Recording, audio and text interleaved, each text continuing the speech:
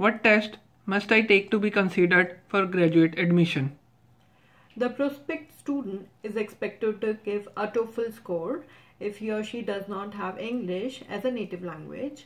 Apart from that, GRE, which is Graduate Record Examination, is required for students who wish to pursue a master's or doctoral degree in different domains of arts, science and humanities.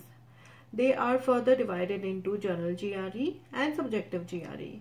As the name suggests, the general GRE tests the verbal ability, quantitative aptitude and analytical reasoning, while subjective GRE tests the overall knowledge of a particular subject in which the student wishes to pursue as his or her graduation, subject to assess the compatibility with the subject.